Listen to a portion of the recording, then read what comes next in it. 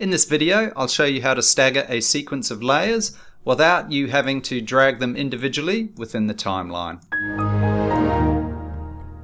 Okay, so once you've got your layers within your timeline, just select them all, right click and go to Keyframe Assistant, Sequence Layers. Now if you want them to overlap each other, make sure the tick box is selected. As you can see down here, my layers are 10 seconds long, and what I want is for them to come in every 1 second. So I want the duration of my overlap to be 9 seconds, which I've added here. When I click the OK button, and as you can see down in the timeline, the sequence is now staggered at every 1 second, which means they have an overlap time of 9 seconds. Now another way to do this, if you really want to get down to a frame level, is download a free software package called Mr. Horse Animation Composer 3. This is a free download, although you can buy the paid upgrade.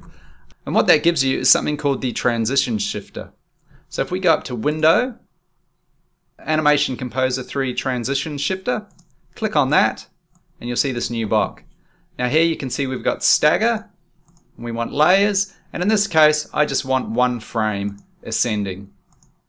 Click the Do button, and you'll see if we zoom in here that now they are staggered, but only by 1 frame.